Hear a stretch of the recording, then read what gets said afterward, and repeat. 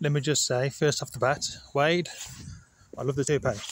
Uh, I think I am glad the work with the Murphys back, because the last one was absolutely terrible.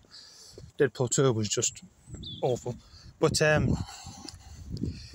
think he's killed a few universes in the comics.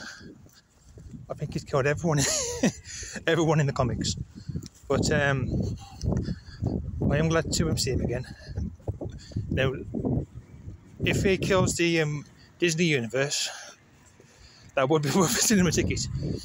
But this is supposed to be mostly cameos.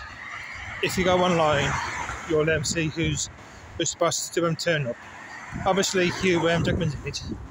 That's not a spoiler because the film's called Deadpool, and But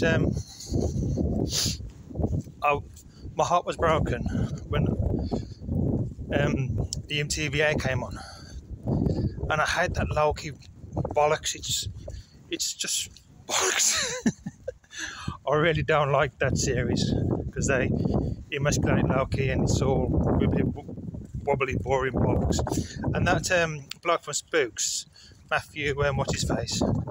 You know, he's going to be the bad guy because he's English and he's white. And you say, "Oh, Matthew, you're being silly." Well, the bad guy in Deadpool 1 was English and white. And Americans have this obsession with making Brits the bad guy, but spoilers, he's going to be the bad guy. But I just hate that TVA stuff and the talking clock, and I don't want to watch that.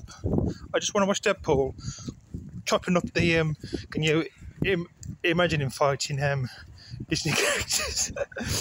But the Merc with the Mouth, he is very tongue-in-cheek because he is the only character in the whole universe who knows he's actually in a comic.